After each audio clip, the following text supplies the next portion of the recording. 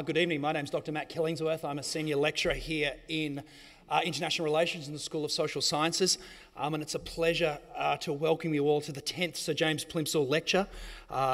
This year's speaker is His Excellency Dr. Michael Pulch, the EU Ambassador to Australia, and he will be speaking on the topic of closer ties, a game-changing year for EU-Australia relations.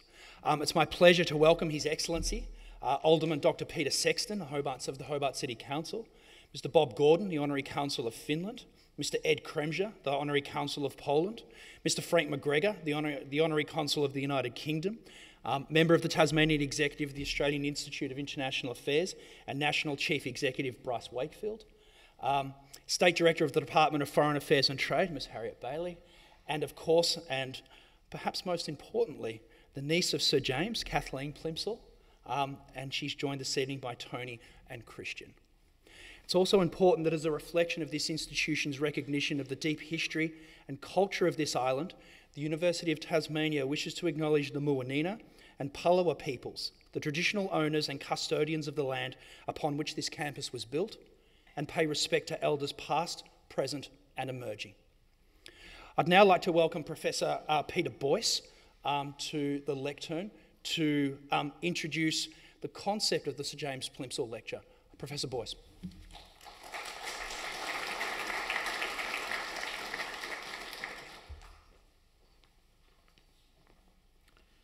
Ladies and gentlemen, the distinguished Australian diplomat in whose memory our annual Plimsoll lectures are delivered has frequently been described, and not just by his biographer, as the most impressive diplomat in the annals of Australian international relations.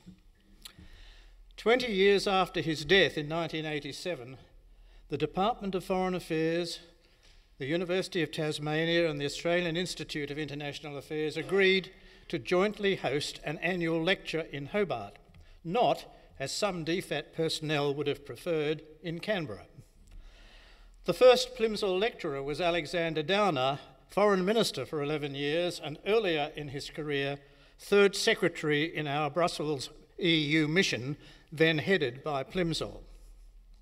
Regular attendees will have heard summaries of Plimsoll's public service, but a few characteristics of his career are probably worthy of repeated mention.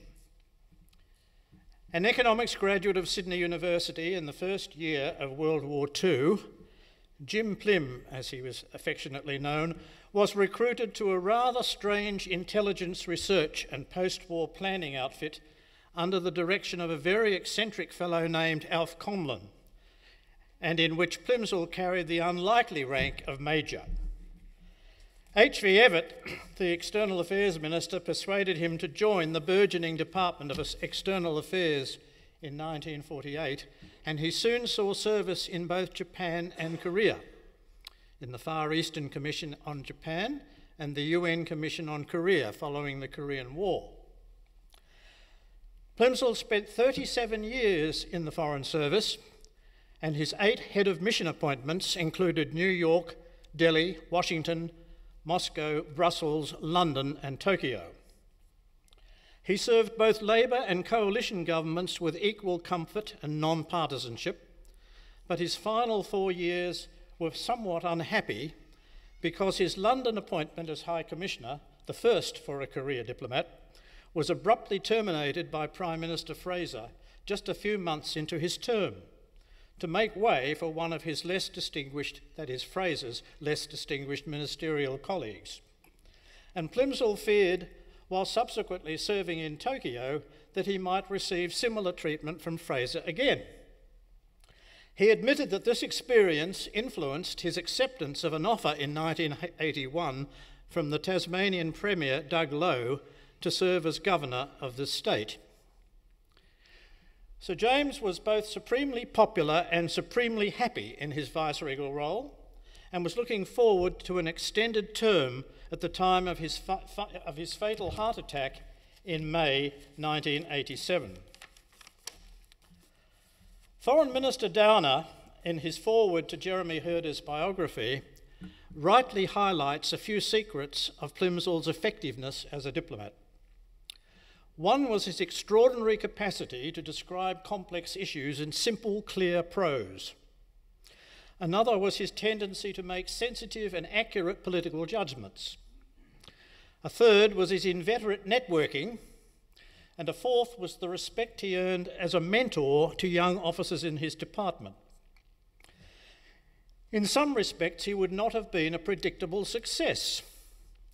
He was unmarried. He didn't play golf. Indeed, he played no sport at all. He was teetotal, and he was a very untidy dresser. But he was a convivial host and conversationalist, unusually well read in English literature and history. While ambassador in Moscow during a dark phase of the Cold War, he was invited to give a series of lectures on English literature at Moscow State University and to co-examine a PhD dissertation in that field. We salute Sir James as a supremely successful and popular servant of Australia's national interests during a very long professional career. And I invite the Vice-Chancellor to introduce the 2019 Sir James Plimsoll Lecturer.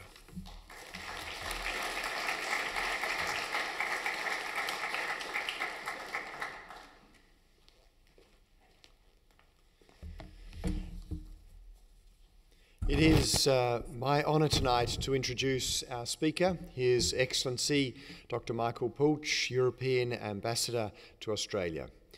Dr. Pulch holds degrees in law and political sciences from the universities of Bonn, Paris and Cambridge. Not only does he speak his native language German, but as his education would suggest, he is also fluent in English, French and Dutch. He began his impressive career in political affairs in the German Ministry of Foreign Affairs, serving in the United Nations Directorate before his attachment to the German Embassy in Seoul as a political officer. Dr. Pulch has spent considerable time in Brussels as a deputy head of the European Commission East Asia Division and the US Division of the European Commission, focusing on US foreign and security policy. And he is the co-author of the EU's first East Asia policy guidelines. After his assignment in Brussels, he headed to the Russian division in the European External Action Service, and he was the EU ambassador to Singapore. He has many distinctions. One which caught my attention particularly was his honorary citizenship of the state of Tennessee and the city of Little Rock, Arkansas. So there are clearly many fascinating stories in Dr. Pulch's life. So it is my great pleasure to welcome him tonight to give the 10th Sir James Plimsoll Lecture on this topic which could hardly be more important at this time of a game-changing year in EU-Australian relations. Dr. Pulch.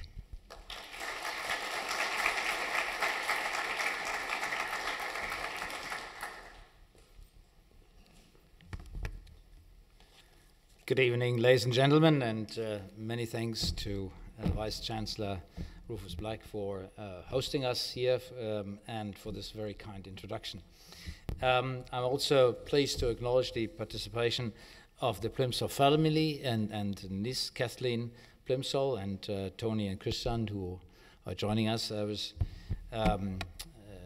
very interested to note that Sir James had served in Brussels, and that I understand he liked his posting there. That's a good start to this lecture here.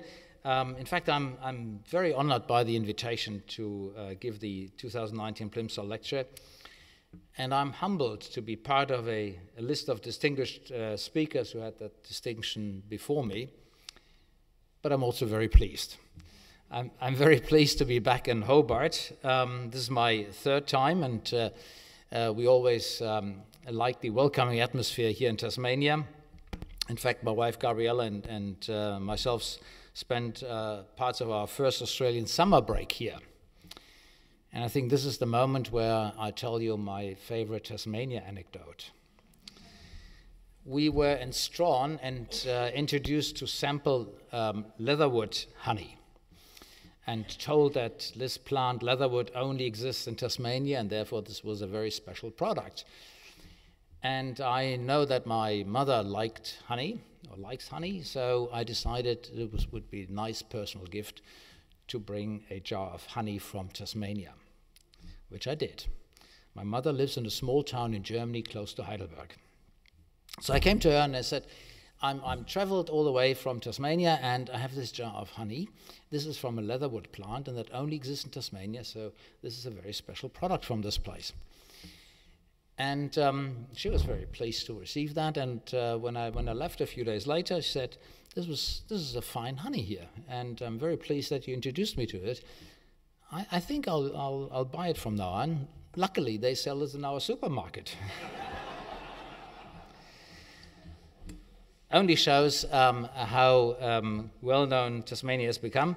And in many ways, it's true, the landscape and the climate in Tasmania reminds us from areas of northern and northwestern Europe. There's a sense of pride for good local food. There's fresh, crisp air and nicely preserved architecture here in this historical part of Hobart. So I can easily understand why my press officer, Nick Pedley, spent 5 years here with his family and loved it. And of course, the name of Tasmania marks the visit of a European explorer more than 350 years ago. So we can say there's a European flavor by name and by nature to Tasmania. And since Abel Tasman's time, Europe has and will continue to deepen its ties with this island. And we do this in many ways. Your wine producers are at the forefront of toasting the EU-Australia wine agreement, since the sale of Australian wines has tripled since we signed it. We work very closely with the Antarctic Division, only a few minutes down the road, on environmental research and protection. And I just met a student here, and there are others, from this campus who participate in the Erasmus exchange program that so far has seen 1,000 European and Australians to cross the equator to study in a foreign land. So, and we obviously want more Australian students to come to Europe. And why not? You get a monthly contribution of $900 a month and cover travel expenses. What better can happen to you? Now, today I want to talk about a new emerging relationship with Europe and why, in my view, 2019 will become a game changer in EU-Australia relations. 6 months ago, I participated in commemorations of the centenary of the World War I armistice, and that reminded the Australian people of the sacrifice of the Australian soldiers on European battlefields. The faraway war in Europe became an important part of Australia's own history and nation building. And likewise in Europe, 1/3 of our current member states gained or regained independence as a result of that. And in fact, many formally celebrated 100 years of independence last year. However, that was not the last war on European soil. An even more devastating war should follow only 20 years later. And this experience was the starting point for the new European project, launched in a famous speech on the 9th of May 1950 to break the cycle of conflicts in Europe. So what I would like to cover today are 3 aspects. EU development, who is your partner? EU-Australia relations, what is happening? And a word on Brexit, why is this relevant? Now, know your partner. In my office, I have a book with the title Europe from War to Peace. It was issued by the Nobel Peace Center. And this book was a present by the first European Council President, Herman van Rompuy. He received the Nobel Peace Prize on behalf of the European Union in 2012. There are few organizations who have received this prestigious awards, and I think it makes us all proud who work in the European institutions that we have been acknowledged for our contribution to the advancement of peace and reconciliation, democracy and human rights in Europe. 2 weeks ago in Canberra, I planted a linden tree together with my Czech colleague to commemorate the 50th anniversary of the enlargement to 10 new member states in 2004. Now, the EU is often seen outside Europe as a purely or largely economic undertaking, overly concerned sometimes with regulations and rule setting. But our roots are much more complex. And it's, I think, important to understand where we come from. At the outset, there was a vision, and that vision was to use economic tools to achieve a political objective. In that speech on the 9th of May, the former French Foreign Minister Schuman, in his declaration, suggested to bring together, under a European umbrella, coal and steel production. And that was a very important confidence-building measure, as those were the key resources to produce arms and weapons. Now, how did we arrive where we are today from that starting point? Today, we are one of the largest consumer markets in the world with a GDP of over 17 trillion US dollars, one of the most prosperous regions, a continent once divided by a curtain for half a century, now under one roof. I tell you a story about how this happened and how this looks from a European citizen's perspective, my perspective. As a kid, I grew up close to the Dutch border, and my parents used to go for shopping to the Netherlands from time to time because certain products were cheaper there, particularly coffee and chocolate. And I remember when you drive back to Germany, you had to pass customs controls and passport controls, and everyone got very nervous in the car, thinking about that we had bought a few chocolate bars too many. Now, years later, I served in the German Air Force and partly in the Netherlands. And we already had a customs union, so there was no problem of bringing along a crate of Dutch beer. And in the mid-1990s, when I joined the European institutions, I brought my family to Brussels. There wasn't any passport controls anymore. That step had been taken. But in our entrance hall, we had a cupboard, and that was full of plastic cups of bills and coins. Because if you were living in Brussels at that time, and you were driving 1 hour around Brussels, you had to pay in a different currency. So just imagine you're on your way to Launceston, and you have to stop halfway, get out of your car, and change your currency. That was how Brussels felt at the time.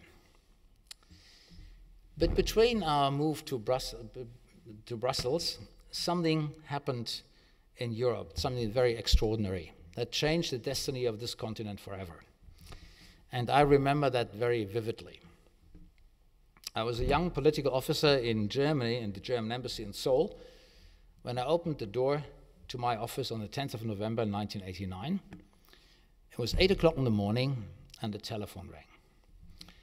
And on the phone was our honorary consul in Busan, that's a port in Korea, who's told me, Michael, I'm watching Japanese satellite TV, NHK, and they're showing the wall in Berlin, and the wall is coming down. What's happening? Now, for those who are a bit younger in the audience, this was the time before Twitter and Google and 24 hours of CNN. So I told him, I don't know, let me find out. And I put down the phone, and then I noticed all the phones were ringing in the embassy. And no one could really imagine at the time that this was happening. I myself, my wife, had been to East Germany only 10 weeks earlier. We had traveled through the country with our vintage Beetle convertible. And this came as a surprise to us. But in the wake of this event, 500,000 Soviet soldiers, the largest army of battle tanks, an army equipped with nuclear short and medium range missiles, they all left Europe without a single shot fired. And a key priority of the countries to the east was to join the European Union. And they started an enormous transformation process, the biggest we've ever seen. From communism to democracies, from state-run economies to market economies, and from a government-controlled environment to personal freedom. Today you can travel from Lisbon in Portugal, all across the continent, to the Russian border in Estonia, without ever showing your visa, without showing your passports, and you pay for your gas in the same currency at both ends of the trip. That's how Europe has developed. Now, people talk about how China has changed, and I was in Beijing for 5 years as DCM, but I would challenge that. I would say no continent has changed as much as Europe has since then. And if you want to check this, Google a map of Europe from 1990 and Google a map of Europe from today, and do the same with Asia, and you see how that continent has dramatically changed. Now, all the EU institutions have evolved during that process. We started in the late 1950s with only 6 member countries. Now we span the whole continent, and new members have joined during that process in different stages, and interesting enough, for different reasons. The first enlargement was in the 1970s, largely for economic reasons: Ireland, UK, and Denmark. Then in the 1980s, 3 countries joined, Greece, Spain, and Portugal, to preserve democracy after having overcome autocratic military regimes in their own country. A third stage in the 1990s saw neutral, non-aligned countries who wanted to reinforce their ties with liberal democracies: Austria, Sweden, and Finland.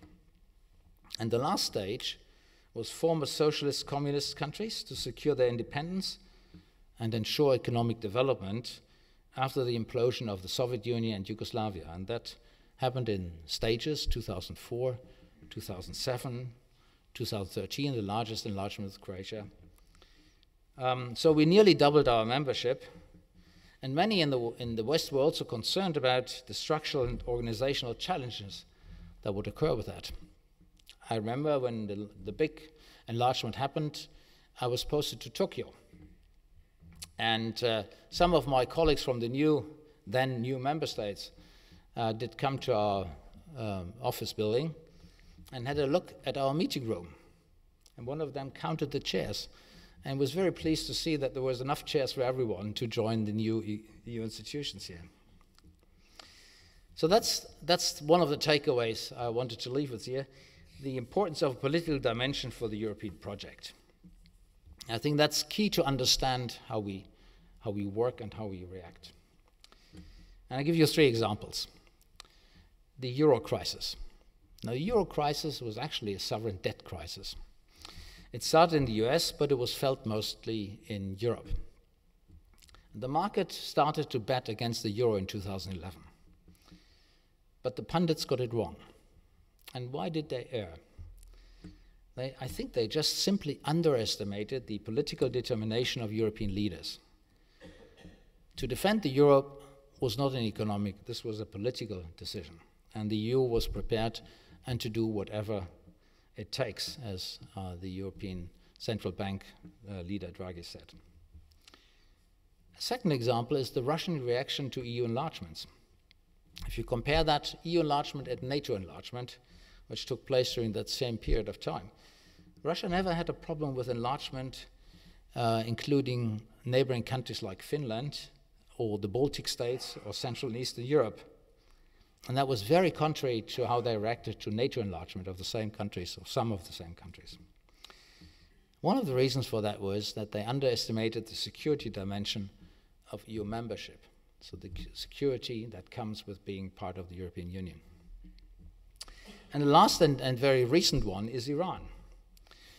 We negotiated a nuclear agreement at the time between the EU +3, UK, Germany, France, European Union, the US, Russia, and China. And that agreement was about addressing a clear and present danger of an Iran armed with nuclear weapons. This agreement was a non-military diplomatic solution to one of the most pressing non-proliferation challenges. Now, the EU's concerns about the US shift and policy shift when they unilaterally left this agreement was not about lost market opportunities in Iran. They are about our concerns about the potential of a return to nuclear arms race with destabilizing consequences for the Middle East. And that was also one of the reasons why the Australian government, after an internal evaluation, came to the conclusion to continue to endorse support for the Iran agreement a few months ago. So political and economic issues will also be at the center of the upcoming EU Parliament elections that will start, in fact, on Thursday for 4 days, one of the largest democratic elections worldwide. We'll elect 750 MEPs to represent 500 million Europeans. And here's some interesting news for you. Some of you in this audience might, in fact, be eligible to vote. 20 out of our 28 member states do allow for their expats or Australians with dual nationality to take part in that election. And I went around Australia with some of our colleagues to spread that news. So here's your task when you go back after this lecture. Do check if you're eligible and be part of that election process. Now this brings me to my second point, the bilateral relationship with Australia. 2019, I think, will be a special year in the history of EU-Australia relations, a bit of a game changer. We are launching initiatives that will fundamentally upgrade the ties between the EU and Australia across the board, with the ratification of an EU-Australia framework agreement, the launch of free trade negotiations last year in June, and the Brussels Leadership Forum for senior stakeholders that some of us here in this room attended. Price was there, and co-organized it, in fact, a very successful 4 days meeting with senior and emerging leaders to discuss all aspects of EU and Australia bilateral and multilateral cooperation. And I can tell you at political level, we have an unprecedented number of ministerial visits to Australia, and the next one, in fact, next commissioner for the European Union Security Union will come in June. Now these ministerial contacts covered the whole gamut of cooperation, from foreign security policy, trade, agriculture, development, Pacific issues, industrial policies. And it underlined our common vision as like-minded partner. It also underpinned the upward trajectory in our relationship. The framework agreement that I mentioned and being ratified by Australia last year provides a legal platform to cooperate closer on all matters that are of interest to us, from foreign policy to science and technology, climate change, energy, education and culture, just to mention a few. And we are implementing these provisions already. We have set up with DFAT a new instrument, the EU-Australia Joint Committee, to oversee progress in our cooperation and how we move forward. And the next meeting of that will take place in Brussels in 2 weeks' time, and I'm pleased to go and attend. It will be also a sign that we align our policy on all major political challenges. I just joined a dialogue in Canberra at senior level of our foreign services to review security challenges and our responses. Australia's foreign policy white paper, which had been published in December 2017, and the EU global strategy of the same period show similar assessment and outlook. And one of the most important things for us is to safeguard the international rules-based order. Now, here are some concrete outcomes. Australia will deploy a civilian expert to EU-led crisis and response capacity building missions in third countries.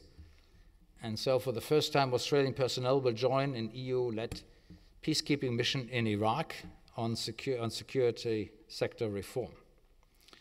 We also cooperate on cybersecurity and transnational crime. And what most people don't know, there's actually an Australian desk in The Hague at Europol.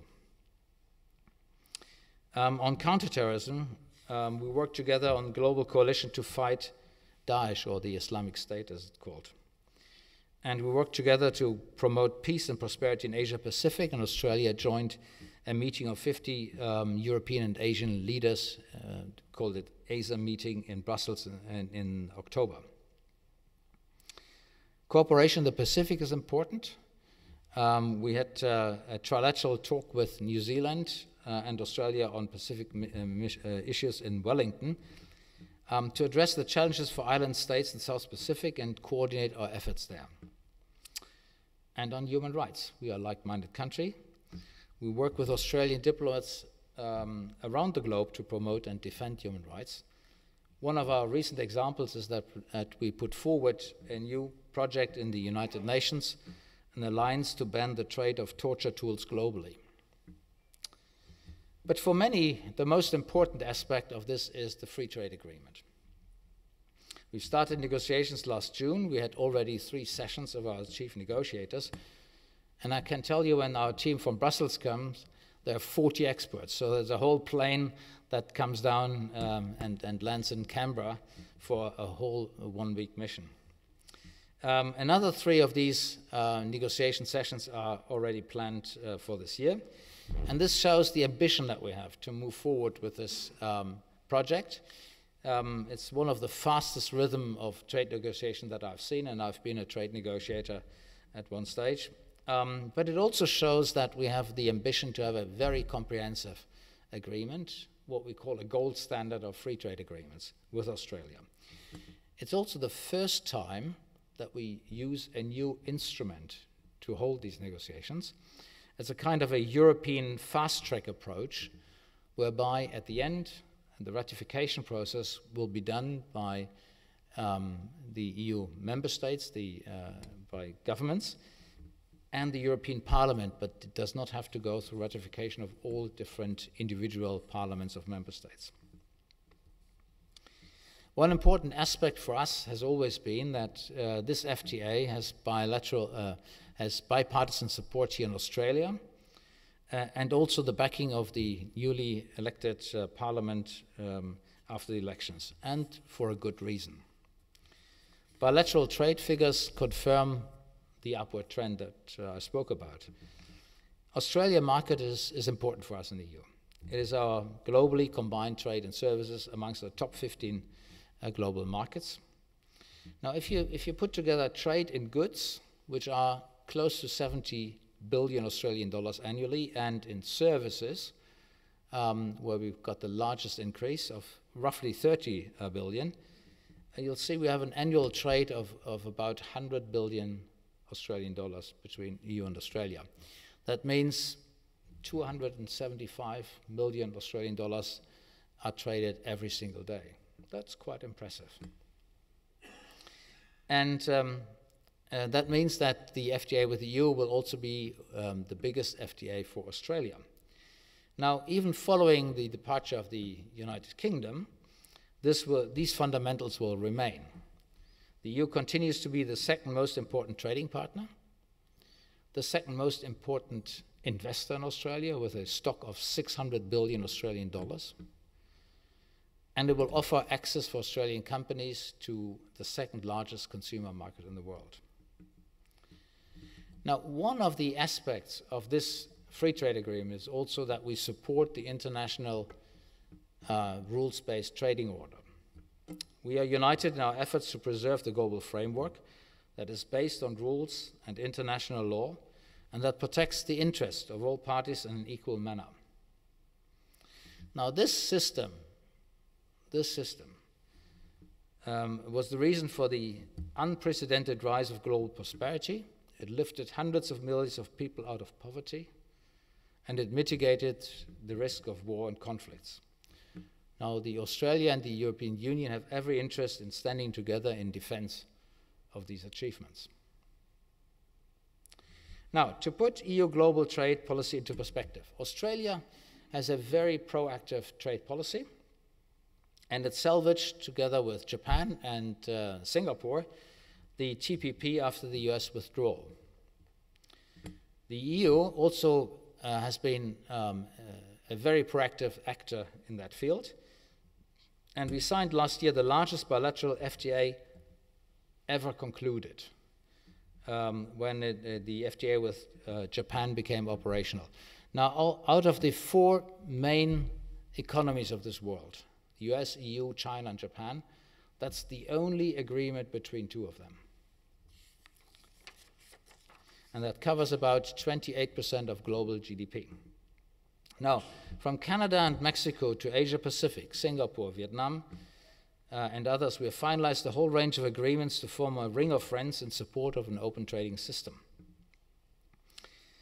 We spoke about scientific cooperation, and we have a program that's called Horizon 2020, Education Erasmus program, and we signed agreements on scientific cooperation to facilitate the exchange of researchers. We did this last December between the European and the Australian Research Council. And one aspect that I always like to talk about, and I find quite fascinating, is space. And we have two satellite programs, Galileo and Copernicus, that already deliver tangible benefits for Australians.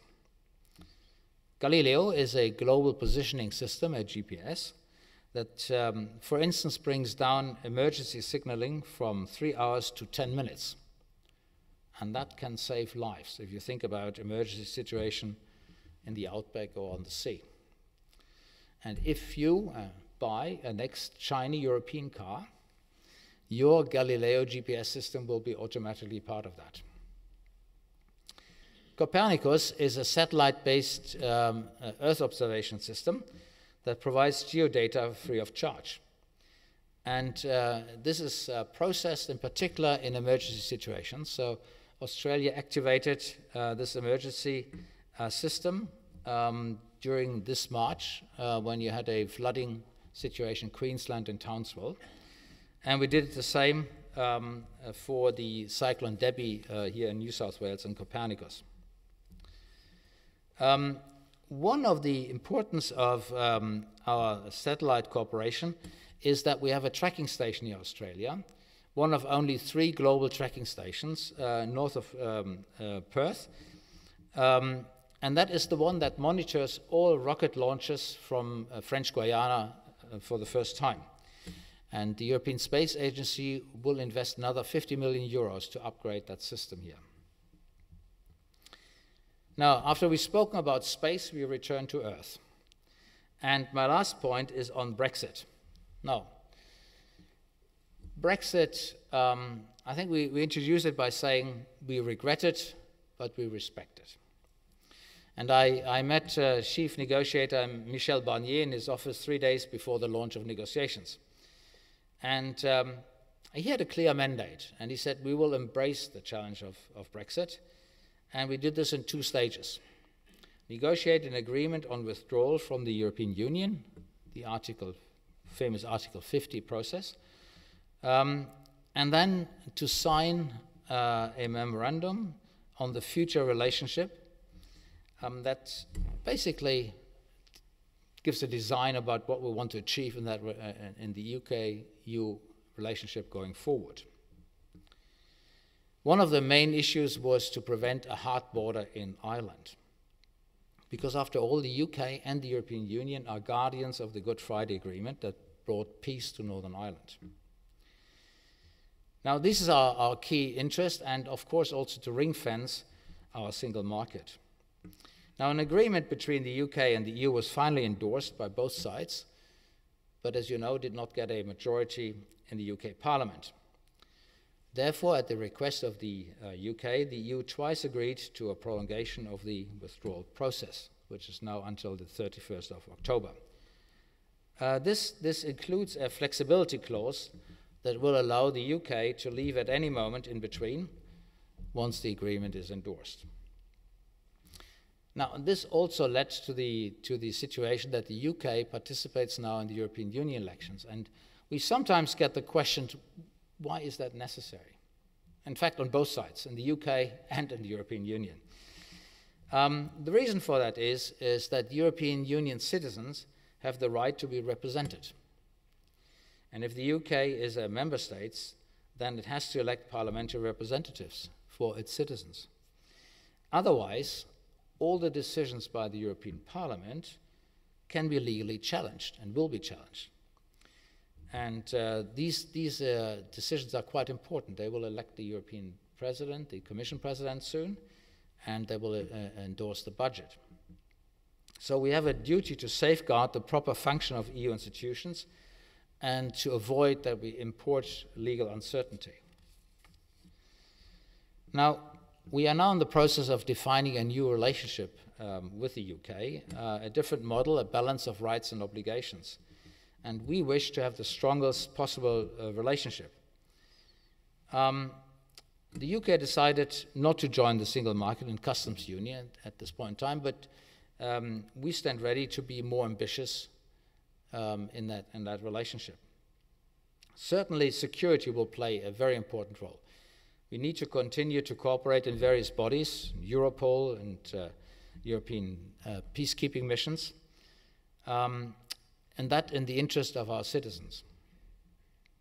We have to work on counterterrorism, on organized crime, and on other challenges. A no-deal Brexit would be extraordinarily disruptive. There is no such thing as a managed no deal. There is no deal, and that is no deal. And no deal means unilateral decisions to mitigate damage, but they are based on individual unilateral interests.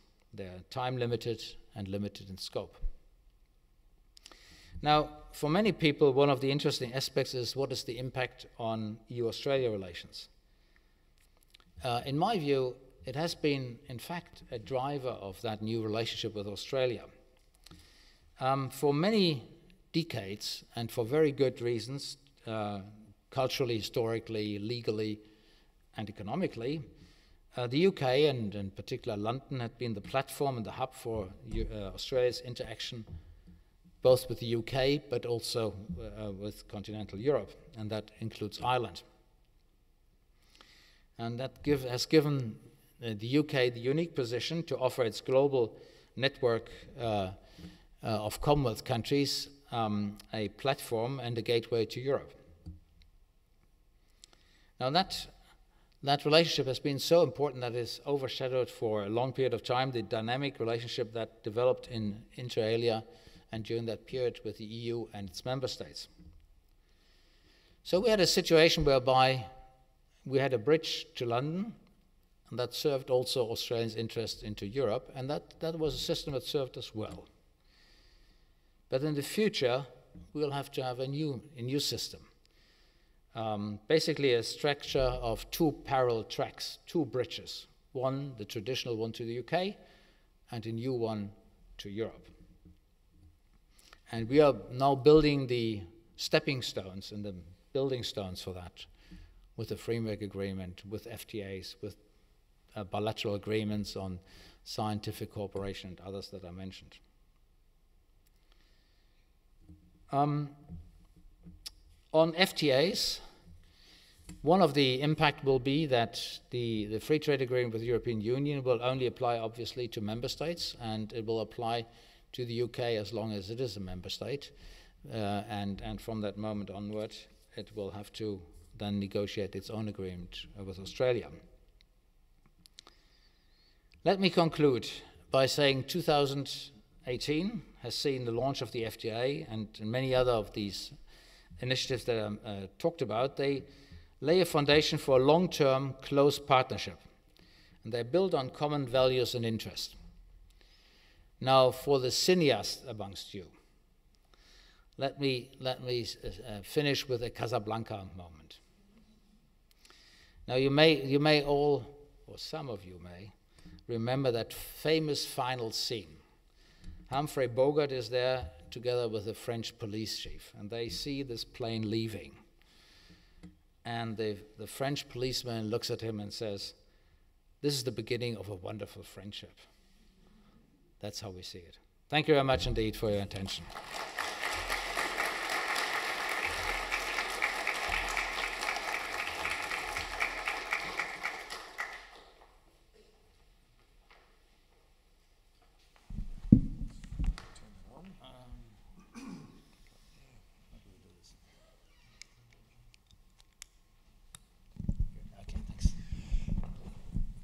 So Dr. Pulch, thank you for a wonderful setting out of the history of the emergence of the European Union and the relationship it now has with Australia. In a moment I'll turn to questions from the audience. Your lecture in lots of ways was a rosy and very positive outlook, and we would probably expect nothing less. But can I pose a few challenges? there is a line of thinking that would say for all of the strengths you described, the European Union has reached a set of institutional size and complexity that makes it insufficiently nimble to face up against some of the challenges that it now has to tackle, and that its enlargement means that achieving kind of values alignment to deal with some of these has outmatched actually the challenges. And some might point to things like the fact that Russia now outmatches the EU significantly militarily, poses some significant challenges. You have an hard to manage, some would argue unmanaged migration challenge, the rise of popularism, Turkey, which you're on the verge of bringing into the Union, that's outside it and has become significantly more militaristic. An economy that does okay but struggles against its actual productive capacity. And an observation that, yes, the euro is still alive, but it's taken a staggering investment to make that work, and some regional parts of Europe would say at great cost to them. All tackleable, but some would say European institutions struggling with the nimbleness to match up against those paces of change. And I'm wondering how you reflect on the fit of the institutions, the challenges you now face. Yeah, thanks a lot for that challenge. I think you sort of took the opposite to the rosy picture here. But let us take this one by one. Let me start by Russia, since you mentioned that. I was dealing with Russian affairs for 2 years before I went to Singapore. One thing that very few had expected is that we stayed European unity on Russian affairs, and that is not a given. We now have a very long borderline, direct border with Russia, all the way from the Arctic Circle down to the Black Sea. And we stand in support of Ukraine. We continue to do so. We've introduced sanctions against Russia. They introduced counter-sanctions. But there was one clear point in our policy that we will not agree or tolerate the annexation of Crimea. And that was not an easy policy decision to make. It was easy on substance that we would not accept territorial changes in Europe, but to maintain that firmness in the face of Russia was an important step forward. We have that same issue now with China.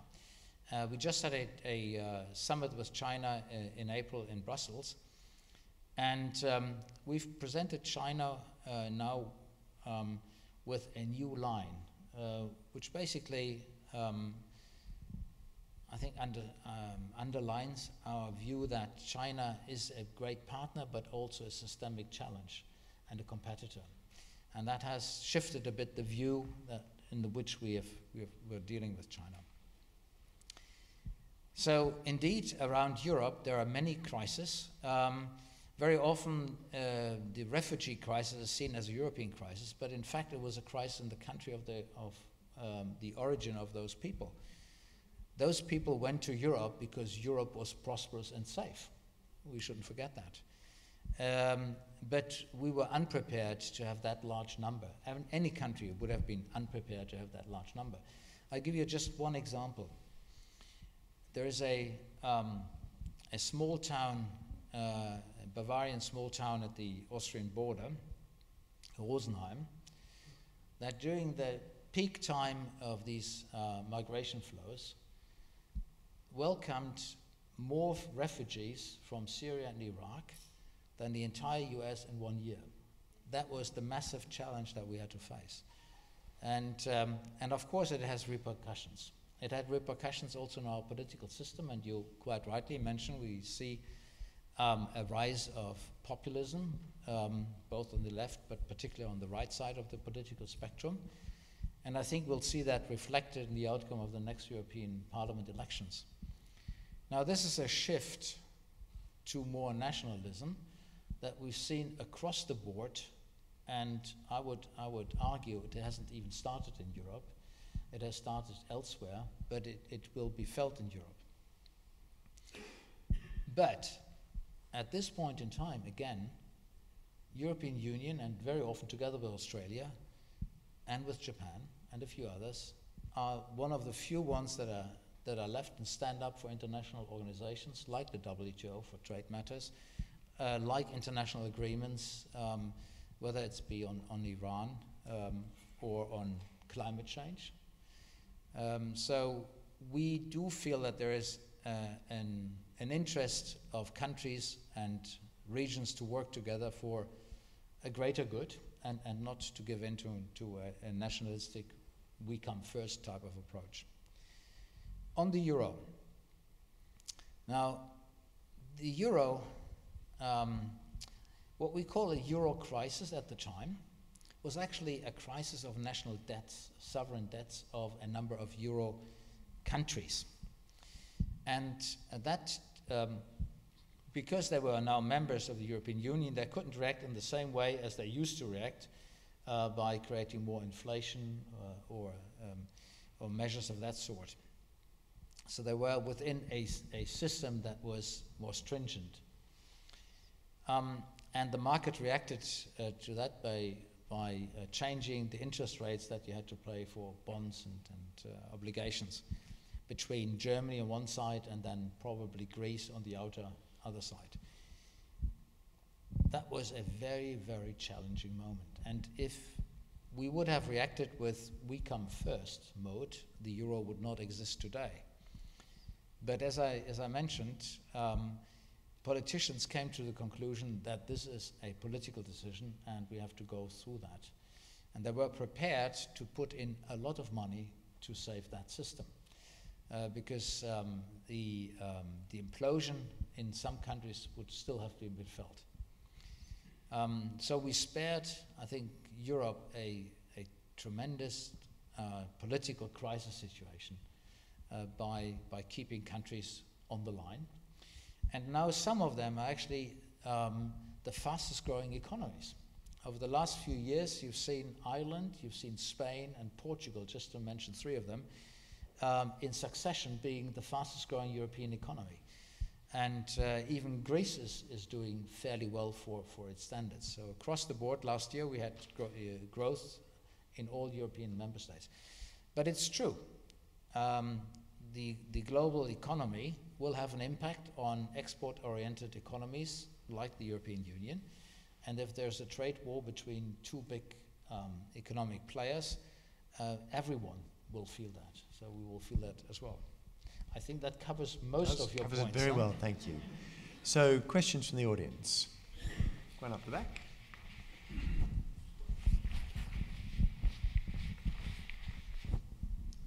Thank you. Oh, thank you very much. I learned so much about the European Union.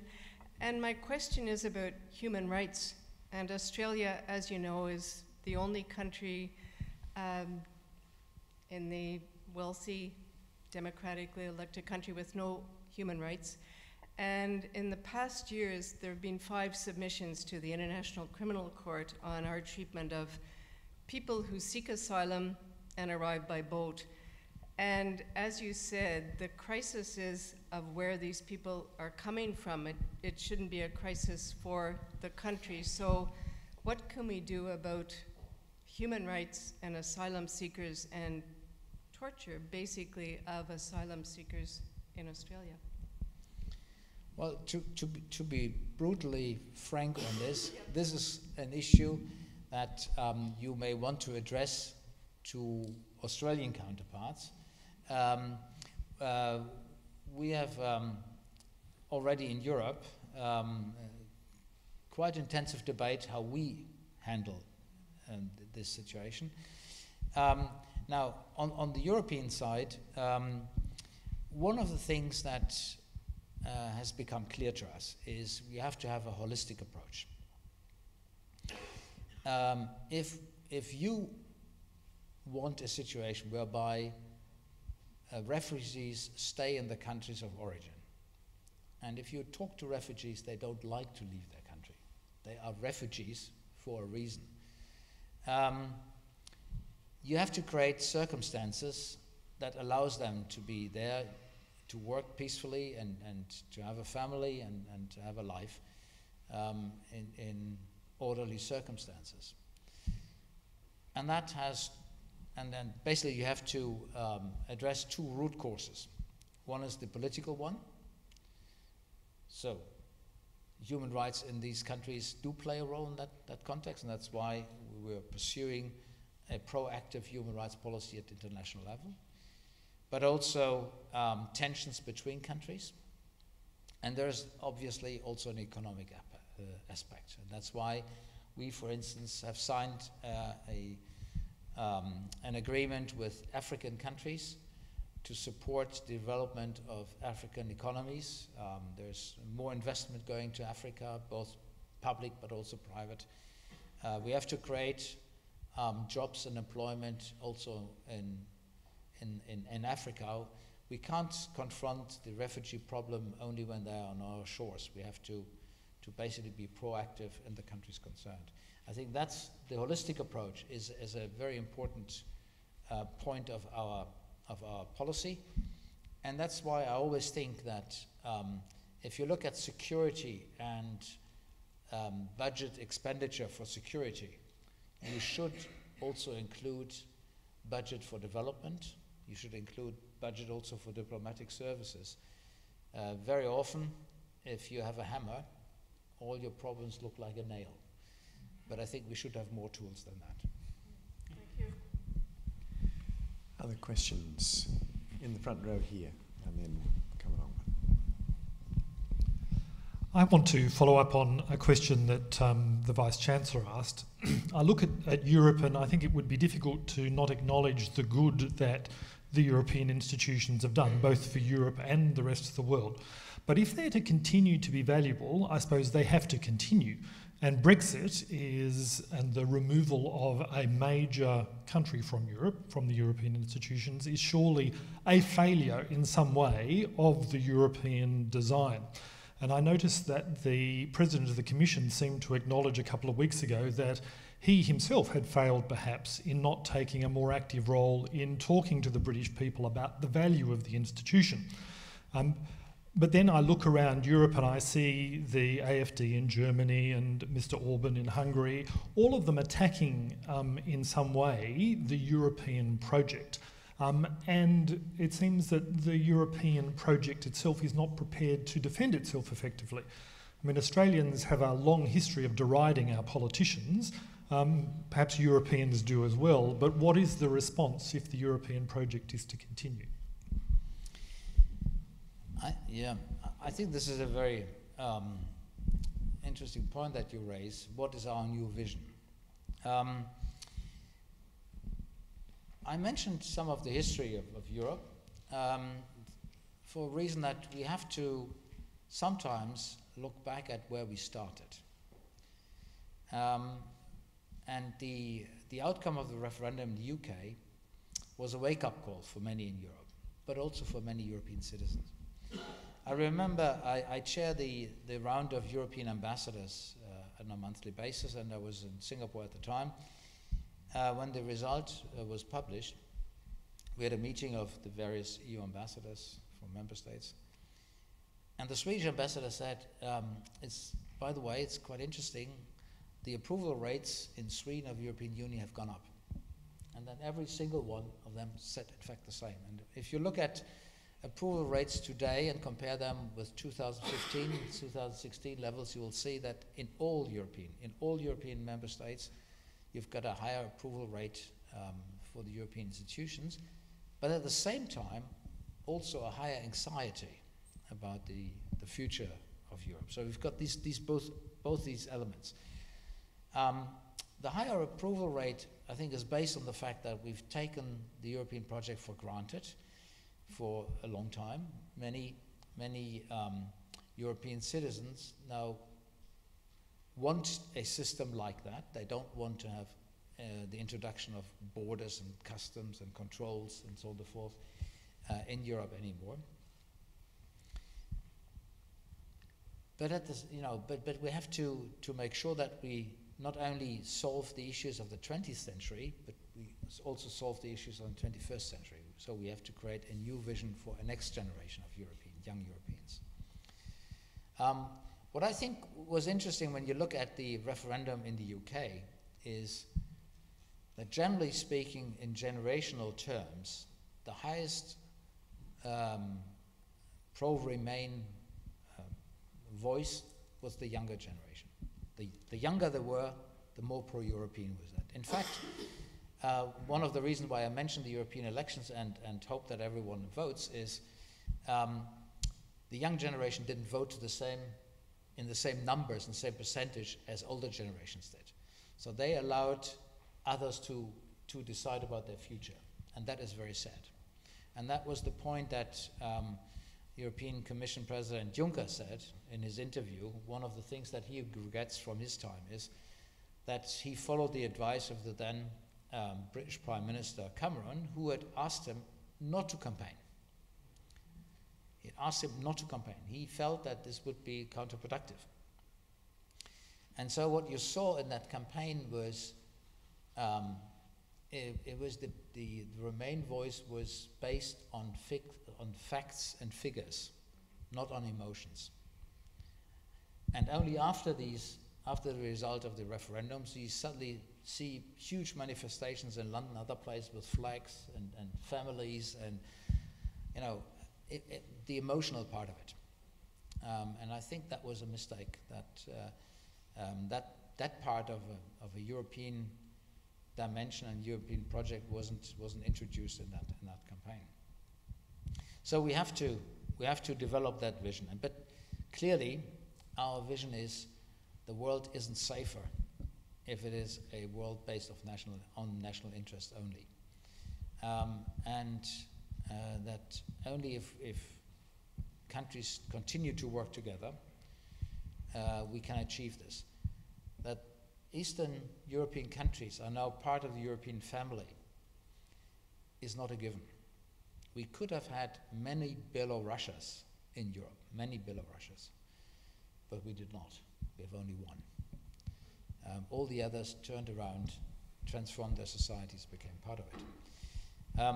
But it is a continuous struggle. Thank you. There's a question also in the front row.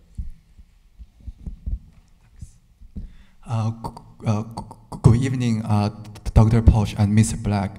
So Dr. Pulch just mentioned that so mainland China is both a great partner and a challenge. So my question is, how do you look at the One Belt, One Road initiative from mainland Chinese government? Thank you very much. Now, the interesting thing about the One Belt, One Road, if you look at that, is that it all starts in Beijing, but it all ends in Europe. So whether you take the belt or the road part of it. And that means it is a project that ensures that there is a connectivity between China and the European continent. And that is a project that, in principle, we support. What we need to discuss with our Chinese partners, and what we do, is this has to be a two-way street, both in terms of the goods that are transported from one part of the world to the other. You can't have a system whereby the trains are full when they arrive and they're empty when they go back. It also has to be transparent in the way that this initiative is moving forward, in a transparent way that also includes the wishes of the countries that are part of that initiative. But in principle, to have a close connection that links Europe, Western Europe, with Central Asia and China ultimately, is a project that we can support. We have time for a last couple of questions, if there are any there. Well, while we're perhaps looking for one, perhaps a little conspicuous by its absence tonight was mention of the United States. how is the European Union thinking into that complexity? Complex. Now, I think we have to start with one very, very clear starting point, and that is the European Union as it exists would not have existed or would not exist today without the support of the United States. The United States was the security guarantee for Europe during the development and during the Cold War period. We would not exist as we do without that military umbrella of the United States, but also the support for the European Union at the outset as a community. Sir James Plimsoll served in Brussels during the time of the European Economic Community, as it was called then, much smaller. And it was US President Reagan who made that famous speech, Mr. Gorbachev, tear this wall down. So it is our closest partner. That does not mean that we agree with everything that the US has done or does.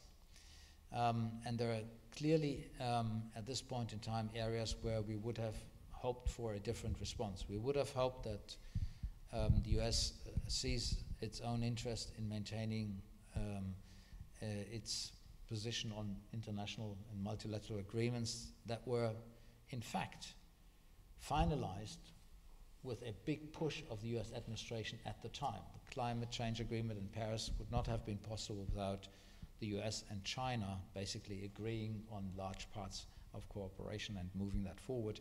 The Iran agreement would not have happened without the Obama administration being a key driver of that process. And you can name quite a number of others. That we have an active international human rights policy is due to the fact that human rights were supported by the US administration for decades. So the transatlantic relations are a founding pillar of the European Union and for our member states. But we're, as many countries, we're going through a period where some of these foundations aren't as I would say, as supported or seem to be as supported as they used to be in the past, and I would like to go back to that relationship that we had so far.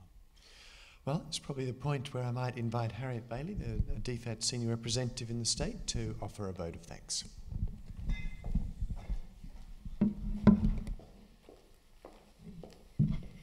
We've had quite a journey tonight. Dr. Pulch has taken us on quite an extensive journey. I'm only going to recap a little bit of that journey and highlight perhaps where we are headed. Dr. Pulch, you've mentioned all of our very strong linkages that Australia has with the EU, whether it's security, whether it's our interest in peace and the continuation of the rules-based order in the world and our common aims in ensuring that they do continue, our mutual interests in our trade and investment relationship, the two-way, the benefits that we have there. Perhaps also importantly for the Tasmanian community, our growing and strengthening relationship in relation to Antarctica and science linkages. Now, these are all absolute fundamentals for an excellent relationship, and we can see it going forward in leaps and bounds. Very importantly also this week, our cultural linkages with the EU are shown in our active participation of Eurovision, and those cultural linkages, I think, are also a very crucial thing, the familial linkages that many Australian families still have with their EU countries. So I'd really like to thank Dr. Pulch for sharing his insights into the existing relationship and where we're headed.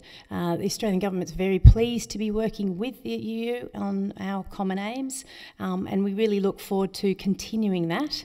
And I'd just like to give Dr. Pulch a little thank you, a little something of Tasmania to take home for him. Perhaps also he could come back with his wife and bring his vintage convertible, enjoy some of the wonderful roads, travel round Tasmania. So thank you very much. Please help me in welcoming and thanking Dr. Pulch.